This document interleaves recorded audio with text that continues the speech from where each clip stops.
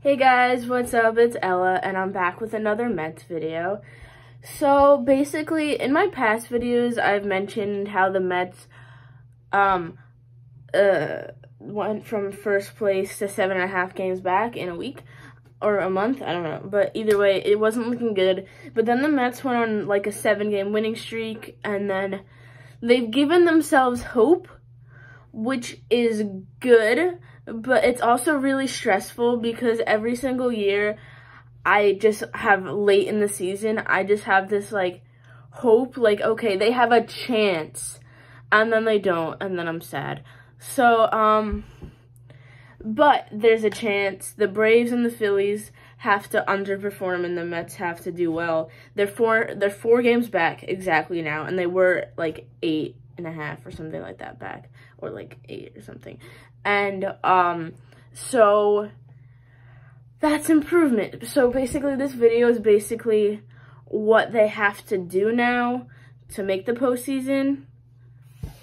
So basically throughout the duration of the year, most of our players have been slumping. It's been very hard for any of them besides like Brandon Nimmo and Pete Alonso to hit a hot streak. And now suddenly when we need them to, all of the players are just suddenly coming on like a hot streak. Like, we've got Francisco Lindor, Michael Conforto, Javi Baez, even Jonathan Villar, and then we've got Pete Alonso. We did lose Brandon Nimmo, which is definitely a big blow because Nimmo's been one of the most consistent batters we've had all year. He's got a 300 batting average, which is a career high, and it's pretty huge to lose him, and he's already on the injured list, and I mean, we just gotta hope that it's minor and he'll come back. He said he thinks it's minor, but I think he'll be out for the entire season, but that's just me, just because there's not much season left to be played. So basically, that's good that they're hot, but they need to stay hot, and the offense has been pretty insane lately. A few games here and there, they've been underperforming, but that's way better than every single game, which is basically what it was before this stretch, where basically they would have high-scoring games randomly, but mostly they'd score less than 3 runs. So now they're scoring more than 3 runs, which is definitely a good sign. But before we were depending on the pitching and the defense and the offense, which is what was holding us back. Now it's the complete opposite. Our offense is good, but our pitching and our defense is definitely not doing it for us. Like, we've had some games where we've like held the other team's offense to only a few runs, but for the most part, like Taijuan Walker, who had like a really good ERA before the All-Star game, like 2-something, I think. Alex, wasn't it 2-something? What'd you say? Walker's ERA is 2-something going to the All-Star game, right? Yes. Sorry. Fact checking with my brother. And we had Jacob deGrom, and I don't think he's coming back this season, despite him saying he might, but I really don't think it's going to happen at this point. Syndergaard could come back, which would definitely be, like, helpful. But, I mean, we can't depend on that happening. We need Tyler McGill to be as solid as he was before. And, like, I don't know, I feel like, and also our pitching has not gone that deep into games lately. So, we need to be able to depend on the pitching and the defense and the offense all together. And with the Mets, I feel like it's never all at once. We always get, like, one.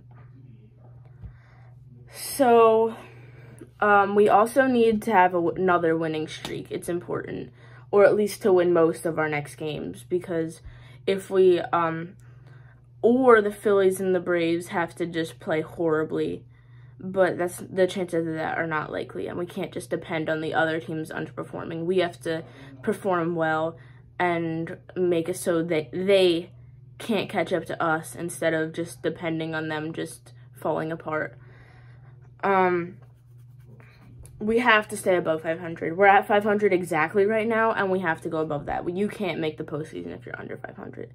It's not going to work, especially since our division is so close right now. Even though we have one of the worst divisions in baseball right now, you really can't make the postseason if you're if your winning percentage is under 500. Also, we've struggled in runners in the scoring position for most of the season, including yesterday. Lately, we've been much better with that, and we've actually been able to drive in runs. And we need to keep that off, because if we can't, because we get so many people on base and we just don't score them. We also need our backup players to come through, like to replace Nimmo and stuff, which definitely VR and Pilar have been solid lately. Dom's coming back from the bereavement list, which, I mean, it hurts me to call Dom a backup player because I really like Dom and I feel like he definitely is a starter, but he's got to earn that. He needs to play better than he's been playing, because 250 batting average and I think like 11 home runs, and he hasn't hit a home run in over a month. So Dom is pretty important, although we've been playing really well lately and he hasn't been performing as well, even though he has been driving in some clutch runs. So we need our backup players as much as we need our starters, because we need to pick each other up. We just need to win games, honestly. We need to just put it together. And it's really good that the offense is hot and stuff, and the pitching isn't holding us back. But if the offense can't be amazing every game, and when we're not, we need our pitching to do well. And usually we limit the damage, but I don't know, like Walker and McGill specifically, they started off so strong and they're declining a little bit. And I mean, it's a long season, but Walker's ERA went from 2 to 4 since the All-Star break, which is pretty drastic. So yeah, that's pretty important. So that's my video. I hope you guys liked it. Side note, I'll probably be making videos much less frequently coming up, because school started, and last year's school is whoa, I don't know where English went, but school was pretty stressful. So I didn't have much free time, and I'm prioritizing school, so I'm gonna probably be making less videos, not stopping altogether though. Not that anyone cares, but just figured I'd let you guys know. So bye, hope you like my video.